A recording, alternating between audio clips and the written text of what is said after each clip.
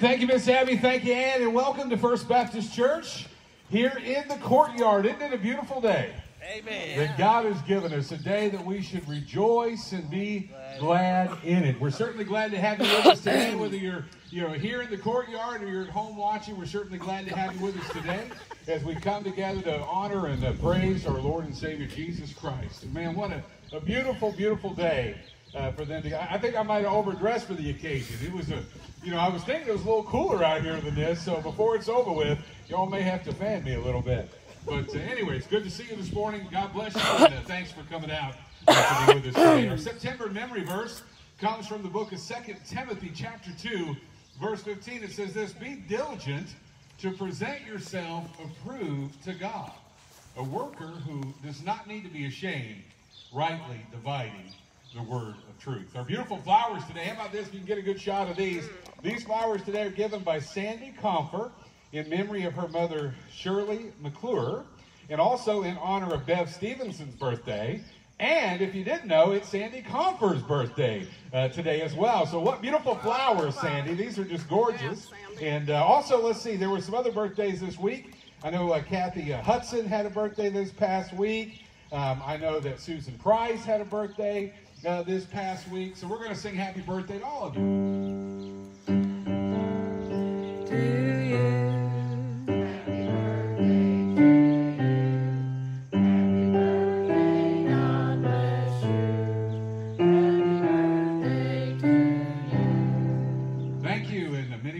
Many more, or however you do that.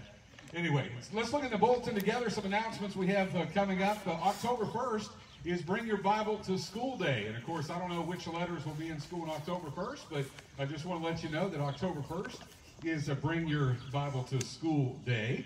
Also, this Wednesday, we're going to be back in our Bible snapshots. Last week, we did a nice lesson on the bald man, the bullies, and the bears, the story of Elisha.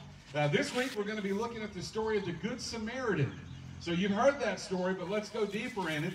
We'll find out why there was such animosity between the Jews and the Samaritans. Why was there such a problem there? A lot of things that you probably hadn't thought much about. So we'll be looking on that. Our Bible studies at 6:30. Please join us live for that on Facebook or on Zoom. September is our World Mission Offering Month. And you can tell that we've raised $658. Our goal is $1,050. So we still have a couple of weeks left to get this in. And help us out with this as we reach our goal for the World Mission Offering. And there's a great bulletin insert. It's got some information for you about that project and other work that's underway thanks to your support of that offering. Our October business meeting is coming up, and your reports, if you have one, are due for October 7th. So you got a couple of weeks to get those in, if you would. The deacons, the trustees, the Board of Christian Ed, the financial secretary, the church clerk, the treasurer, nominating committee, and pastor all have reports that are assembled for that meeting. And, of course, the meeting will be on Wednesday, October 14th. On October 4th, we're excited that the Boy Scouts will be with us. Annually, they come and take part in the service, and they'll be with us on the 4th. And, of course, after service, they'll have popcorn available. It's their annual fundraiser that helps put kids in camp, and we hope that you'll come out and support that fundraiser. Again, it'll be October 4th after service.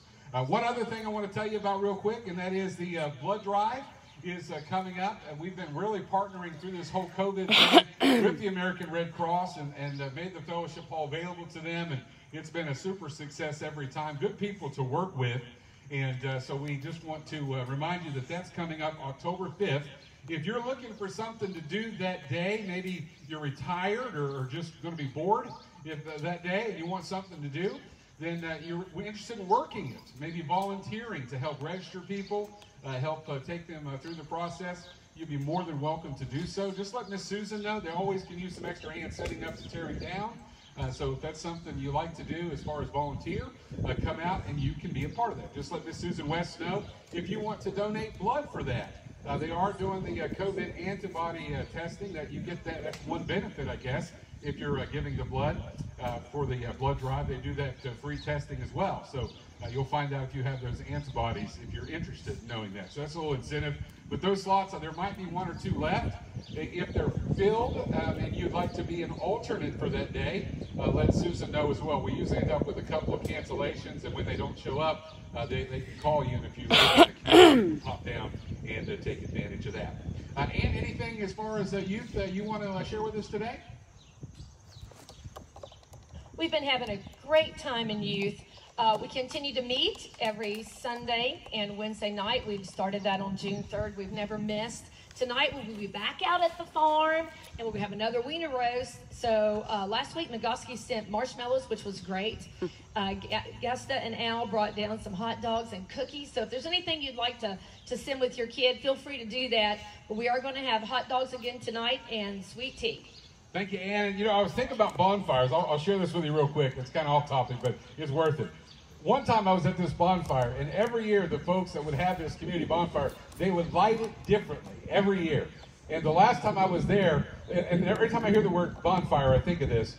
They had that thing covered up with fuel, and they used a flare gun from across the way and lit that thing. And that was the scariest moment of my life. I can tell you that. But anyway, so every time I hear bonfire, Ann, I think about how fun that is. So that's a little bit of the announcements happening around. Please check your bulletin. For those of you at home, you want to see the bulletin, you're welcome to go online to our website, fbcravenswood.org. fbcravenswood.org. The bulletins are there. The difference is, for those of you at home who are members, you'll also be receiving our prayer bulletin as well. So for our members who receive the bulletin by email or by mail, you should be getting those. If you're not, please let Miss Susan No, the Anchor is scheduled to come out as well. First week of April, some great things in there. I was taking a peek over Susan's shoulder as she was writing. I know that she's got pictures of the crane when they were putting the new units up on the roof, which is the reason for the divots in the yard. We're not growing potatoes or anything, but that's the reason for the divots in the yard. So you'll see some of that. There's some really neat stuff in there, some good pictures and whatnot. So it's a lot of information coming out in the Anchor, our church newsletter. So be on the lookout for that coming up the first week of October. Well, let's settle in. Let's sing a song. Miss Abby and Ann's got one for us as we get ready for worship.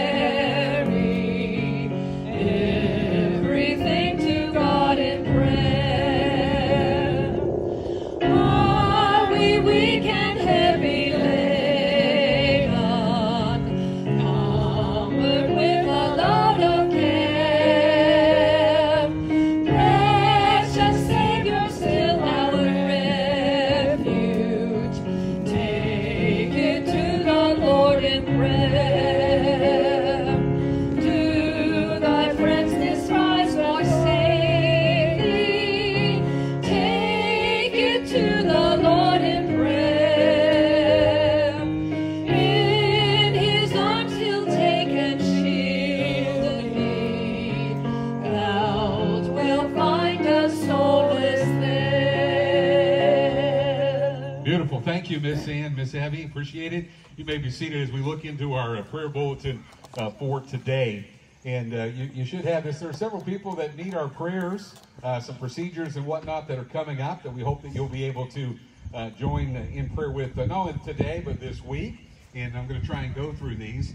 Let's remember Ken Emerson, who's on your prayer bulletin, dealing with some COVID, I think it is. So please be in prayer for Ken. Also, Gloria Easter, be in prayer for her. She's back from her treatment, so let's remember to keep praying for Gloria Easter. Gloria Blackhurst will start her new treatments on Tuesday. I believe she's having radiation, so we'll want to remember Gloria Blackhurst in our prayers today. Also, keep Dorothy Varney in your prayers. You know, Dorothy is such a blessing to have to visit with Dorothy and to yak at her, and she's just wonderful. And so remember Dorothy Varney in your prayers. Sue Miller, folks ask about Sue. She's home now, so praise the Lord for that. Thank you for your prayers for Sue. Kathy Hudson is due for surgery tomorrow, so be in prayer for Miss Kathy. I see Kathy over there today. God bless you, Kathy. We'll be praying for you. Drew Mormon, there at the bottom of the bulletin.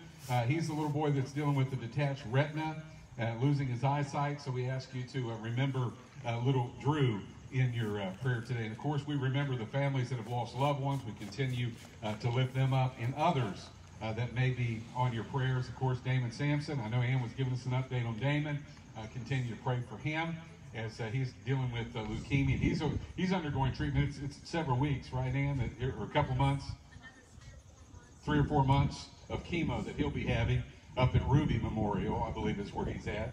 So be in prayer for Damon. Many of you remember Damon. He used to come to church with Ann, one of her friends. What was that? Vince Cox also had his surgery. So they got rid of his tumor. So be in prayer for Vince and for some recovery as well. How about your unspoken request with your hands this morning? A lot of needs out there in our church. So let's go to the Lord in prayer. Father God, we thank you, Lord, for your many blessings of life. Lord, as we bow together in your presence, Lord, all the folks here today, what a beautiful, beautiful congregation, Lord.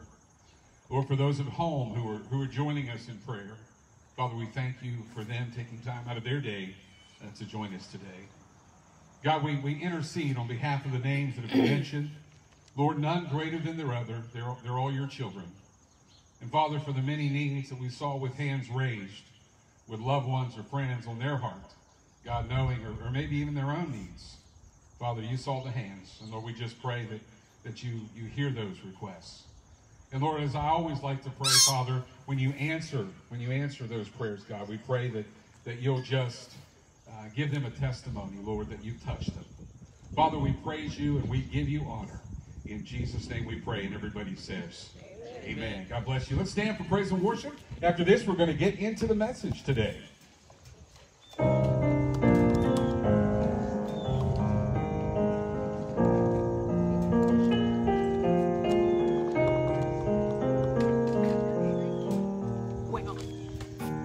Lord, I come to you. Let my heart be changed, renewed, flowing from the grace that I found in you.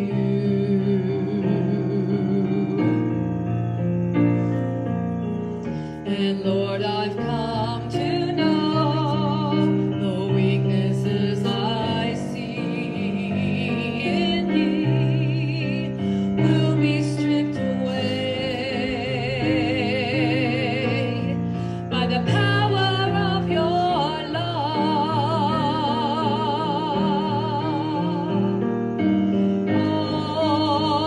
Hold me close, let your love surround me. Bring me near, draw me to your side. And as I wait, I'll rise up like an eagle, and I will soar with you.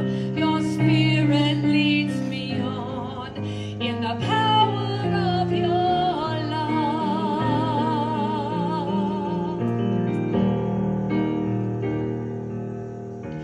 Lord, unveil my eyes, let me see your face to face, the knowledge of your love as you live in me.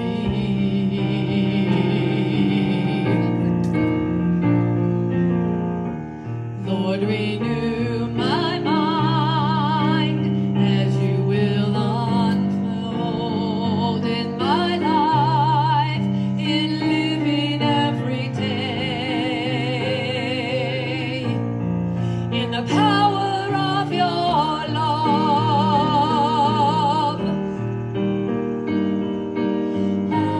Hold me close, let your love surround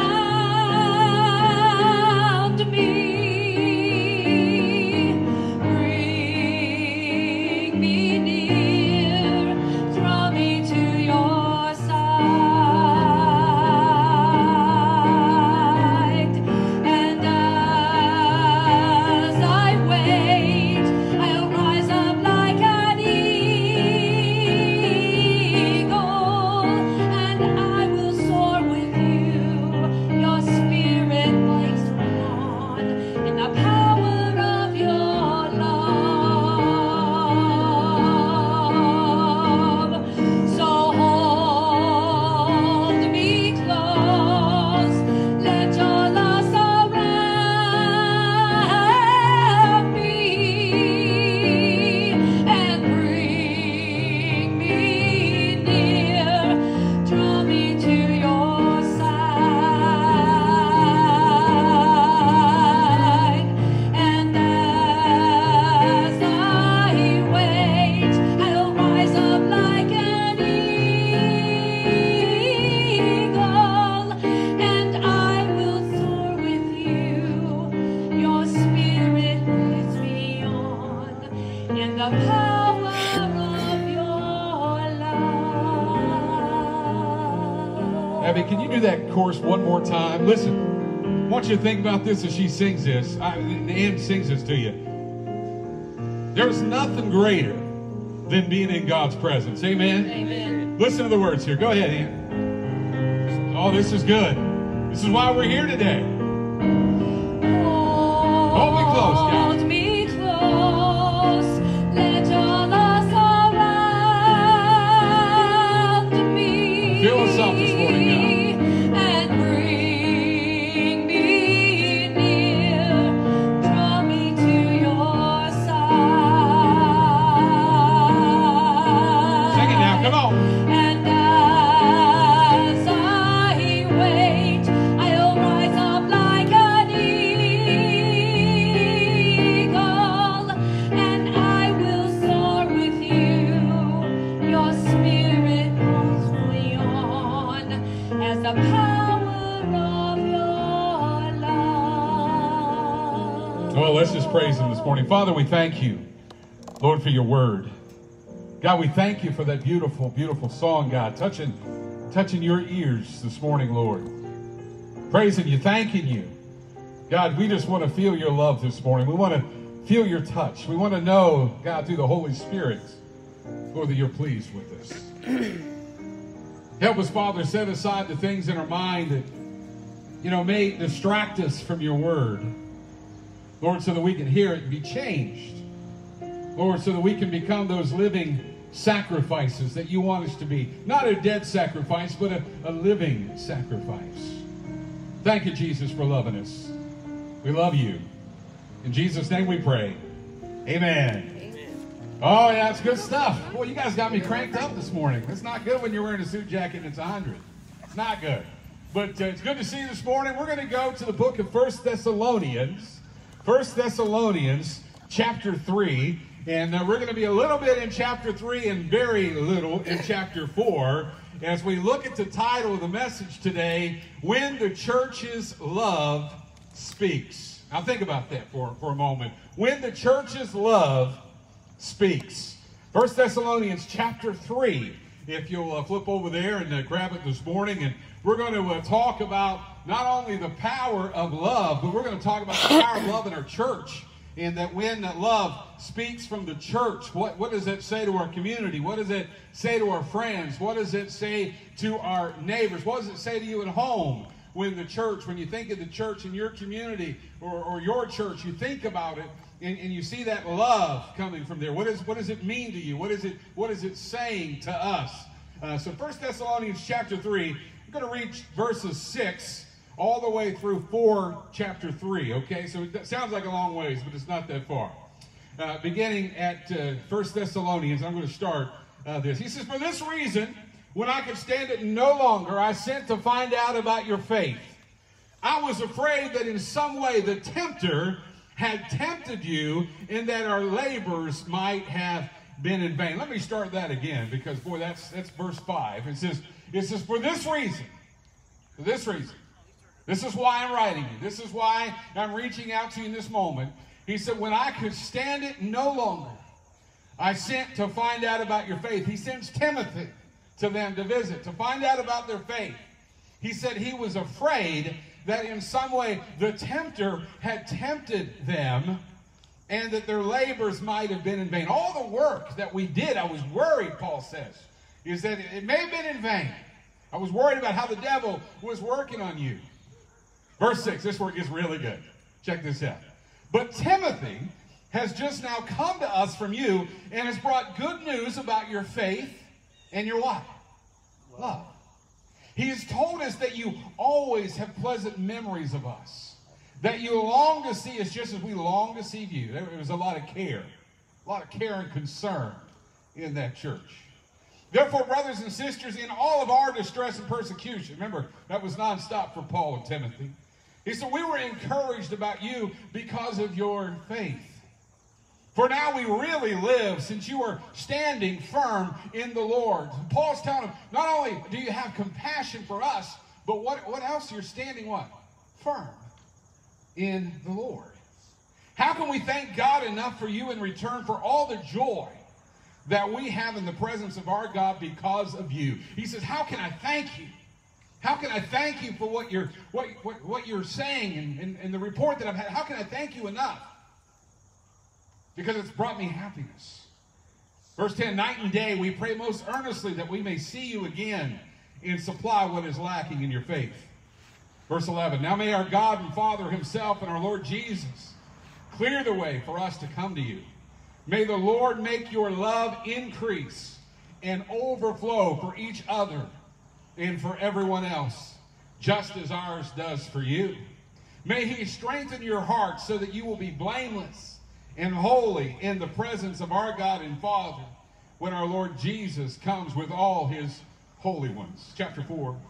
As for other matters, brothers and sisters, we instructed you how to live in order to please God, as in fact you are living.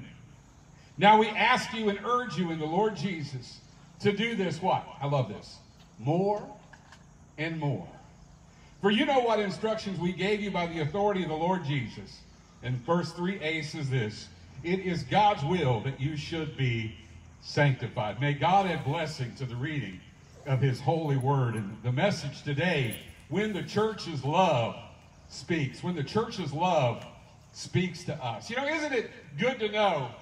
Let me just put it this way. Reverend Richard Halverson, he was a Presbyterian minister. He said this. He says, there's nothing you can do to make God love you more.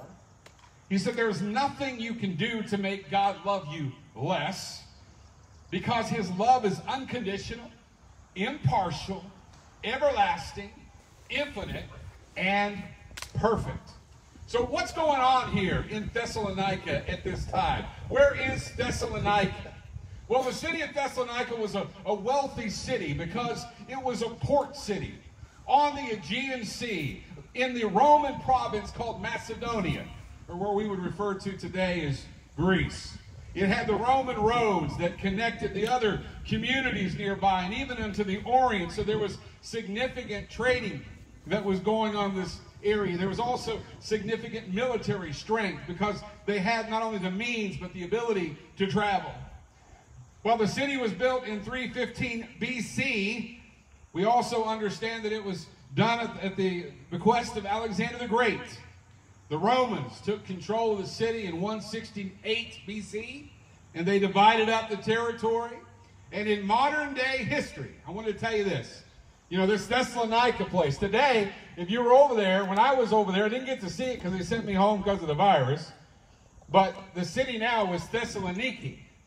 So if you see it on the map, it's Thessaloniki, N-I-K-K-I, is what it's called now. But how has this city worked out in history, in modern history? In World War I, Thessalonica had the Allied soldiers stationed there. In World War II, 60,000 Jewish people were taken from the city and executed. So this is a real place that we're talking about in Thessalonica. But Paul was preaching here on his second missionary journey. And during his travels, he visited the Jewish synagogue in Thessalonica. And what he found was that people who were there were a lot like he and Timothy and his missionaries. That they loved God and that they wanted to please him. And I think that when we think about the fact that these people had respect for the Old Testament, and they knew that Paul shared that they allowed him to speak. So the message today, when the church's love speaks. Let me ask you, church. Let me ask you at home. Isn't it something special when we hear something good going on at the local church? Isn't it good to hear that a local church, our church, is doing something? It's on fire for God. You know, people are getting saved. People are getting baptized. Lives are changing. What does our town think of our church? You know, I think about that a lot of the times. What do the people here in Ravenswood, what do people in the neighborhood think of our church? What do your relatives think of our church? You know, I preached a sermon one day on word associations. You'll remember that. We talked about, you know, if I said peanut butter, you would say jelly, and we got to the word church.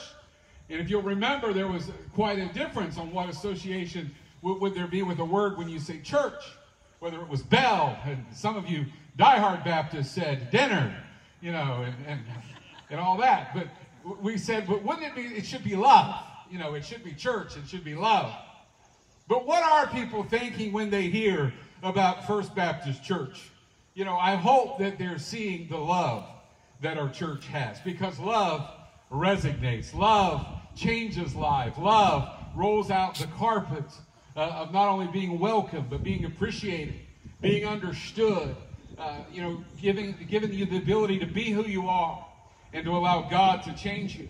But unfortunately, if we're true, a lot of people, when they think about the church or a church in their community, when you ask them about what they think about the church in their community, we often don't hear the word love.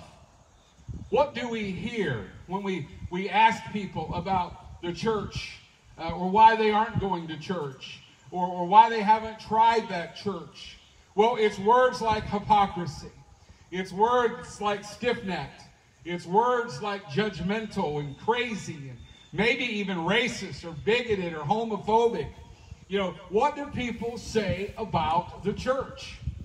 And, you know, one of the things that I always try and point out is that, you know, the world is judging us. We say, well, it's not right.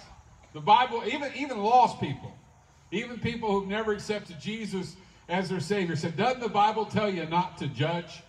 You know, the lost people will say that to you. But the idea is that we can never give the world the chance to be right about the church. You know, and therefore love not only covers a multitude of sins, but love is what leads to people changing their lives. And of course, what God thinks of the church is really what ultimately matters. We saw in the book of Revelation where the different churches are written, and they're either commended or scolded for what they're doing or for not what they're doing. Even the church that lost its first love.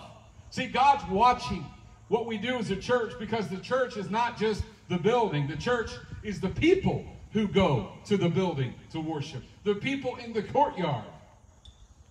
It matters.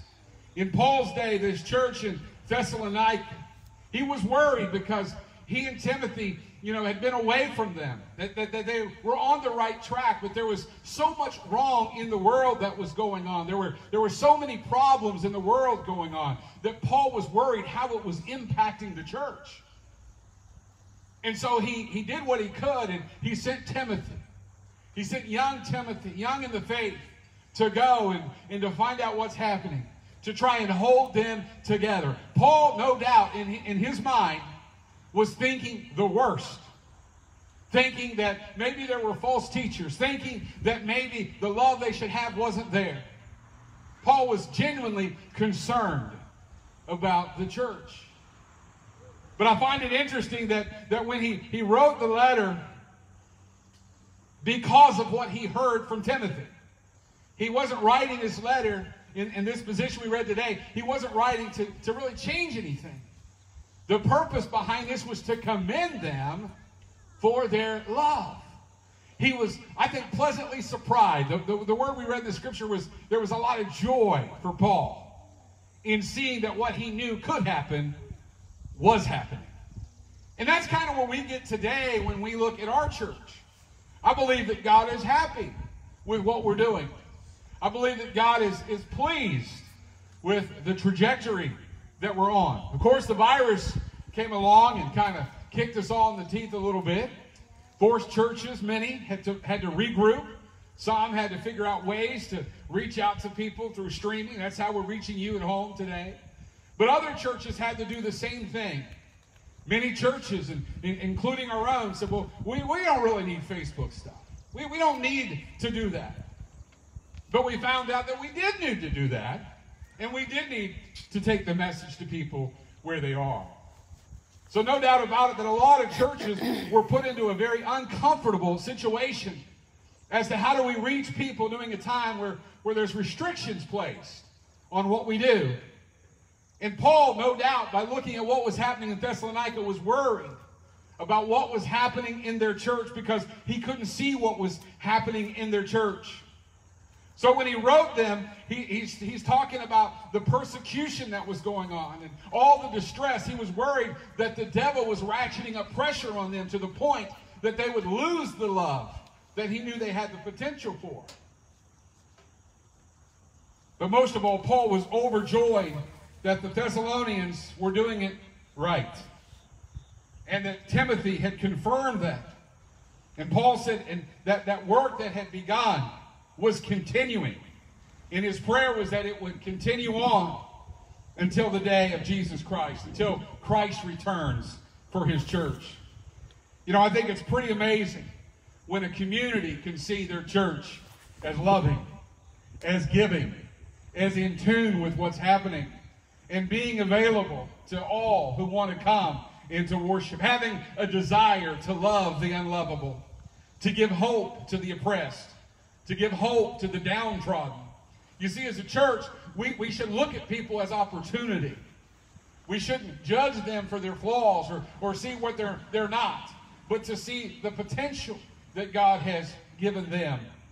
As a church, we need to see trouble as opportunity. We need to see people as fish and become fishermen of men. We should see people as lost souls needing to be redeemed. Even in all of the distress, Paul said, we find comfort seeing your faith. I hope, in my prayer, is that people in our community can say, you know, I haven't attended the church over there, but let me tell you, they're good people. Let me tell you, they give you the shirt off your back. Let me tell you, they pray for you. Let me tell you, they're willing to call me. We got a letter today. I didn't read it at the beginning of the service, but it was from the middle school, thanking the church for helping kids with their backpacks and helping kids who were in need. The deacons and men's group stepped forward and helped them with some supplies that they needed. And they reached back to say thank you. Kevin, I know, that was working with the school from the deacon standpoint as our chairman of our board, and found out that one of the great needs that the school system had was headphones for kids who would be learning with these laptops and using Zoom and this technology, where they would be making their conversations and back and forth with their teachers. A lot of them didn't have headphones, and that means not only anything else that was happening in the home could be a distraction, but anything that was said in the home would go out to the whole school. And you can imagine how that could be a disaster in many different ways, even unintentional, let alone who walks behind the camera while it's on, or how they're dressed, or if they're dressed.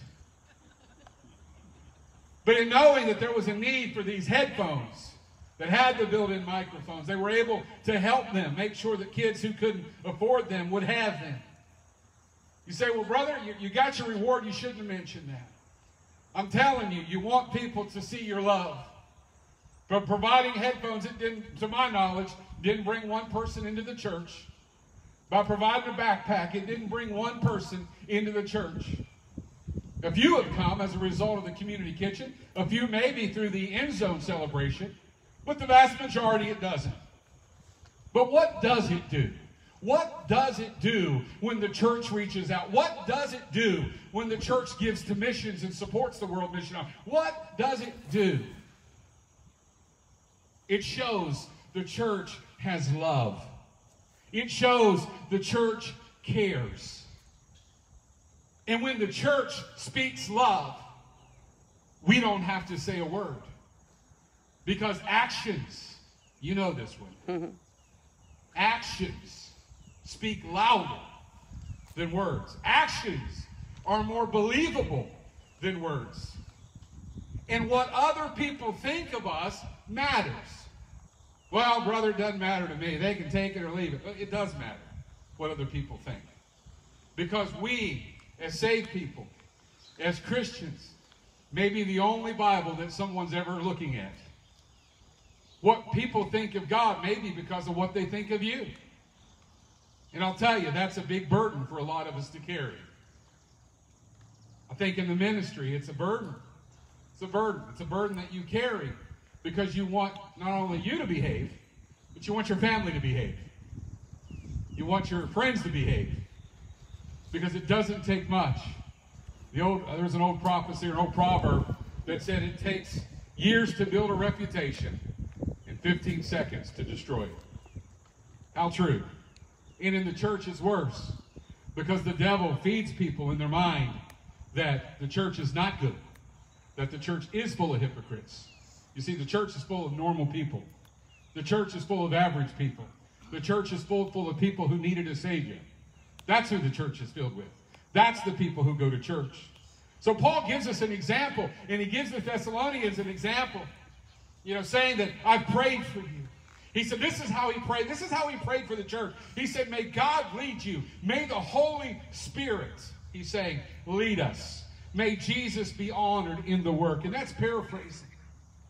But that's his prayer for a church who's trying to be a church of love. You and I need to be led by the Holy Spirit. That doesn't make you charismatic.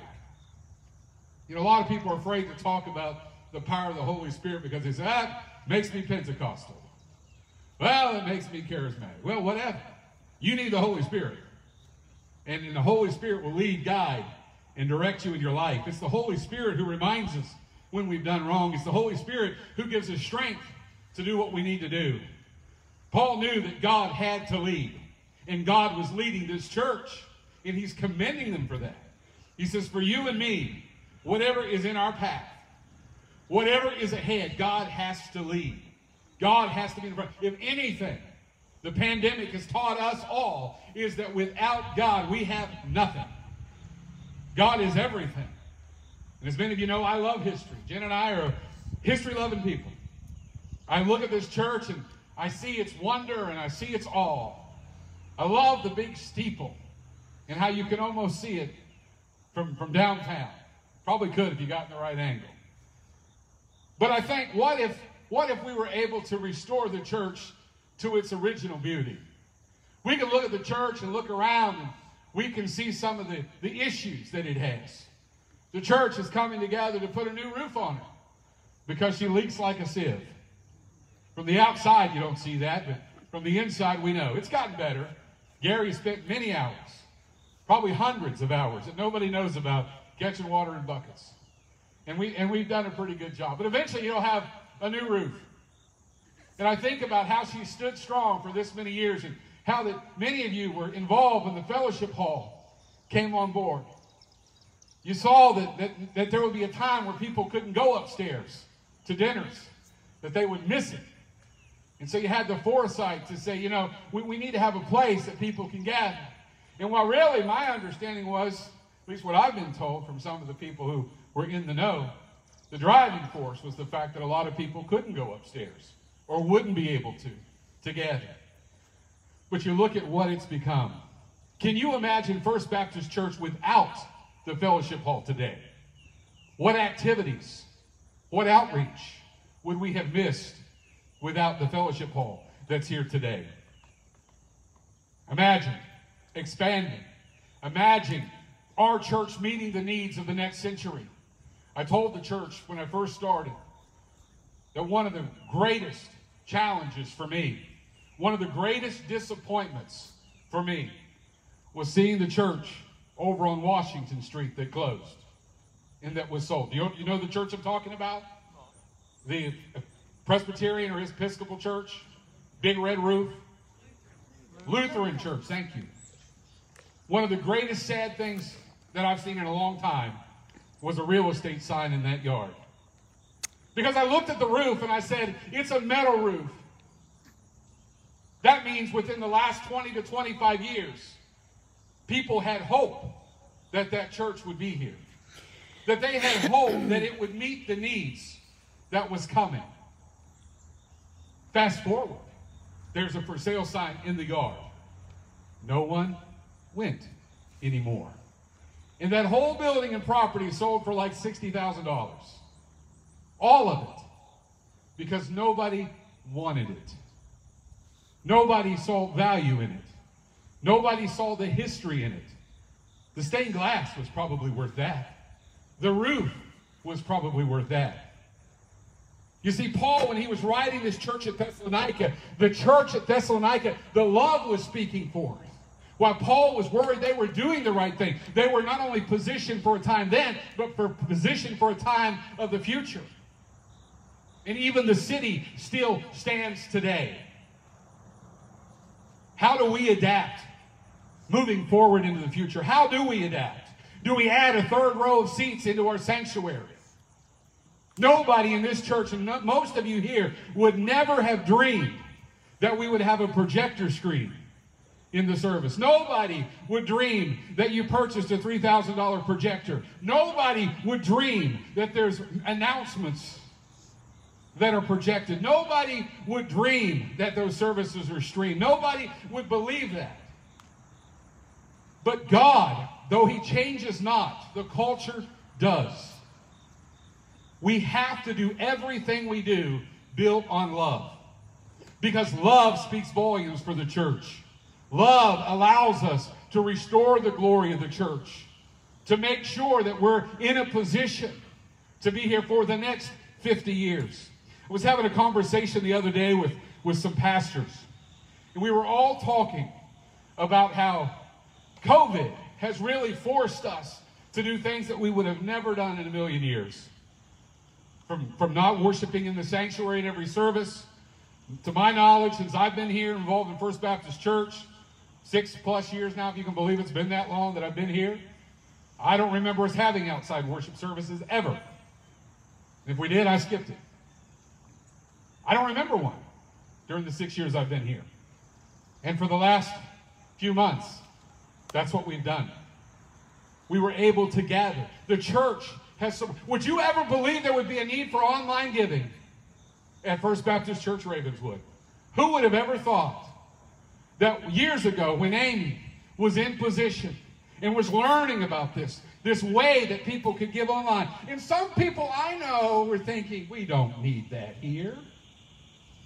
What would have happened had the "we don't need that here" won out? Where would we be today in this very moment without online giving? What started out as a few percent for the total church is now almost half of what the church collects. Where would the church be? See, you and I, we can't see the future, but we put our trust in the one who knows the future. Our job is to love. Our job is to be adaptable, meaning that we can change if we need to. We can adjust where we need to. But we need to be the church that God is calling us to be. We need to protect the legacy of the church. That you and I, some of us won't live another 10 years. Some of you may not live 20 years. I may not be employed next week. So we may not be here to enjoy the fruits of our labor. But your kids and your grandkids and your neighbors' kids and the Ravenswood community will be here. But I'm willing to bet that many of the churches we have today in our community won't be. You say, well, it's survival of the fittest, brother. Some of those churches need to die off. Well, I don't know about that. But reality is many of them will. They say about 4,000 churches, something like that, close every day or every week or every month in the country. That's a lot. You and I, we're in a position right now with the people in our church to not only set up existing legacy giving that allows us to make the changes that we need in our church to be ready for the next 20 years. You say, brother, I don't believe in that. Listen, I'm telling you, nothing needs to change. You can keep the front of the church the same. You can flatten it out. You can expand it. We need a third row of pews. Because once you get 70 to 80% full, nobody comes after that. Our pews are getting skinnier and skinnier. But people like me are getting heavier and heavier. I'm eliminated from about 9 rows in our church without really having to twist and shout to get in. Most people won't do that. If you were to go inside the church and you go down each row, how many do you have to twist and shout to get in? Why have we done that? Because we needed more seating. We need to be thinking. I propose in the next year, within the next year, we'll have a vision committee. We'll have people that are younger. We'll have people who will be the people who lead the church in the next 30 years. It'll be the people in the next 20 years. See, some of us may not live to see that, but we ought to start it. We ought to prepare for it. Because if we don't, we're going to have a new roof soon that's going to say we're here for the next 25 years. But there was another church who had a roof that said we're going to be here for the next 25 years, and they weren't. You said, brother, you're depressing. No, I should be exciting you. Because God is blessing our church. He's loving our church. And He's showing us that we're in a position to start making things happen. It was when I first came on board, I asked the church, the one thing that I thought we needed to do first was to move our budget into a reality budget. It was to take our church from a paper budget to a real one. With Joe's help and a lot of frustration and a lot of phone calls, she's gray-headed, you just can't see it. And I have wore her out more than once. Within 2 years, we should have a fully funded church. That means that you go into the budget year with enough to get through the year. That means if there's a catastrophe in our church, the church survives. If there's a real problem, the church survives. Now, that's a major accomplishment. And if you don't know that that's a major accomplishment, it's a major accomplishment. Not for our glory, but for the church's glory, for God's glory. The church is being positioned to last. And with God's love and His blessing, the church will last. And this church will be a beacon of hope. As it has been for the past 150 plus years, it can be a beacon of hope for the next 150 plus years. Because when the church speaks love, people take note. People take note. Now jump down to chapter 4. Paul said, let us continue to demonstrate love. Let us continue. Let us continue on this path. He tells Thessalonians, let's continue what we're doing because it's good, because it's working, because it's glorifying God. Finally, then, brother, we urge and exhort you in the Lord Jesus that you should abound more and more. You should keep on keeping on.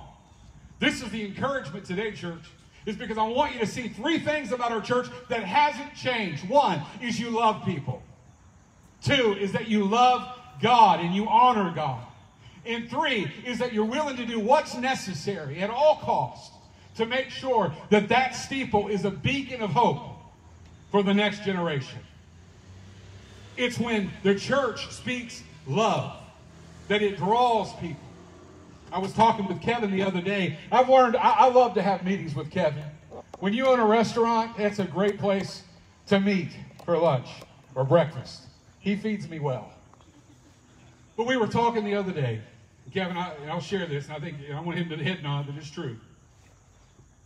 What if all this stuff that we have been through is designed, when this is all over, for us to look back and see that God was there all the time. And He showed us that we need to get out of our comfort zone. Because comfort only lasts for a little while.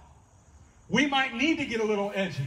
Because we don't know what church will be like in 50 years. We don't know what the government will be like in 50 years. We have no idea. So it's time for us, while we have time, while we have love, while we have you, while we have people who are like-minded. Why wait till you die to help the church when you can help the church now and see it happen? That's where I'm going. That's what I'm hoping our church will rally together and see. That what we're doing today is preserving all of this for the next generation because the church is speaking love. Our community is ready to listen. And when all this is over, the people watching at home, you may be watching right now and saying, when this is over, I'm coming. I'm coming to that church. I want to be a part of that church. Listen, you can watch at home, and I know that it's better than nothing. But I'll tell you this, there's nothing better than being in the midst of these people. Amen? Amen. That's love. What a church. If every church had the love that we had, they'd be full. If every church had the same kind of love.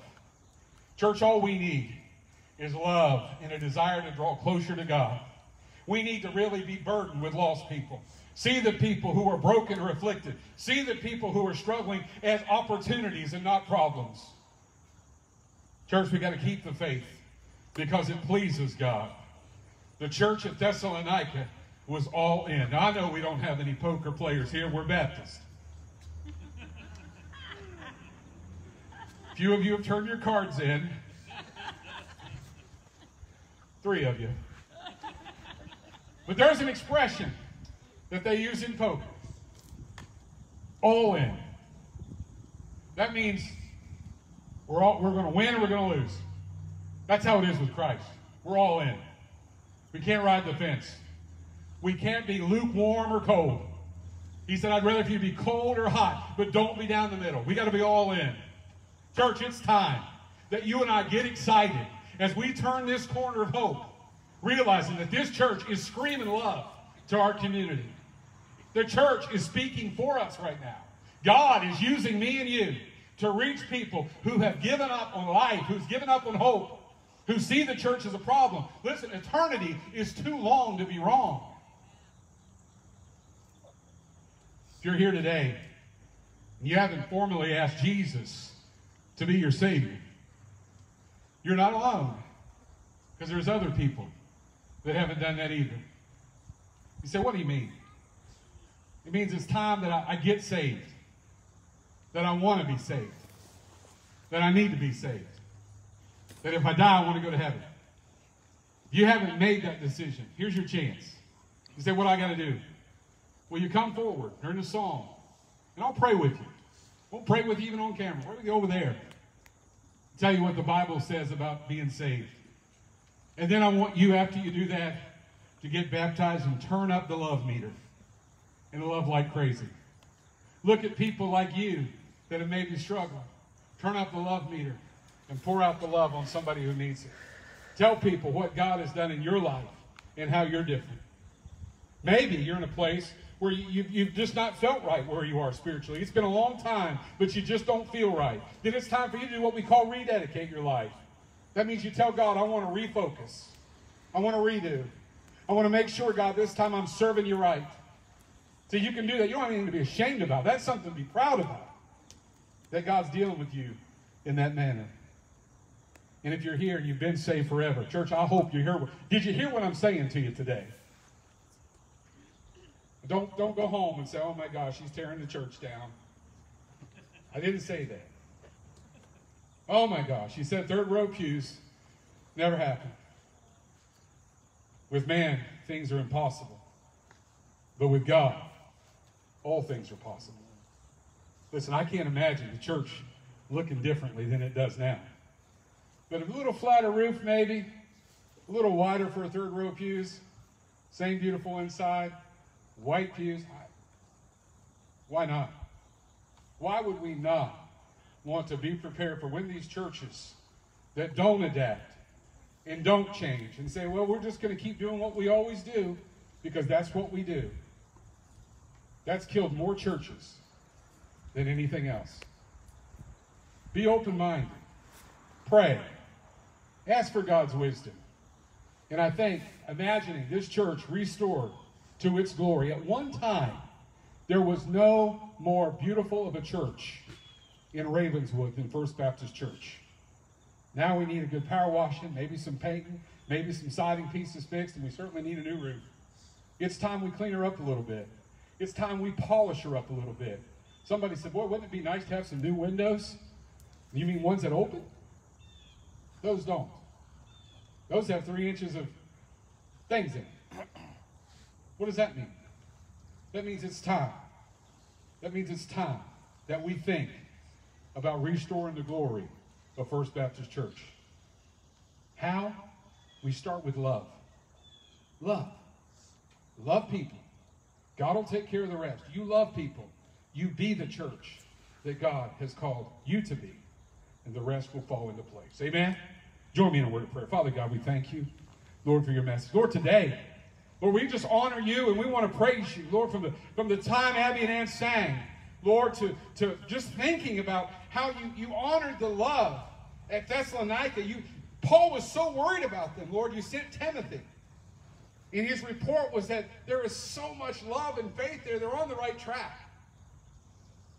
And Paul said, don't quit, keep it up, turn it up, abound more and more. God, I hope that when you're looking down from heaven on First Baptist Church, and the folks watching at home, Lord, I hope that what you see is a church that's busting at the seams with love, that has a heart full of joy and excitement, Lord, that has a longing to be the beacon of hope 50 years from now, 100 years from now. Won't it be amazing, God, if somebody looks back and says, if it wasn't for my grandpa or my grandma or my great aunt or my great niece, I don't know if this church would still be here. But what they did back then made a difference. God, help us to see that today. Lord, if we have people with us today at home or here that need to be saved, Father, I pray that you speak to them right now. In Jesus' name we pray. Amen. Amen.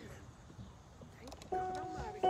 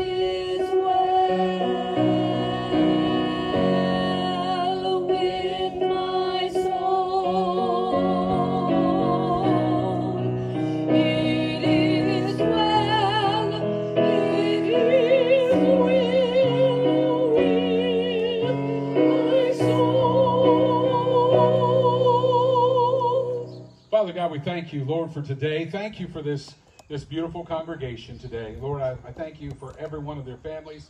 Lord, for those who couldn't be out today, Lord, watching today, we pray a special blessing upon them. God, as we depart, we receive the offering. We pray that you'll bless it and use it to the upbuilding of your kingdom. It's in Jesus' name we pray. Amen. God bless you. Have a wonderful weekend. Thank you, God Almighty.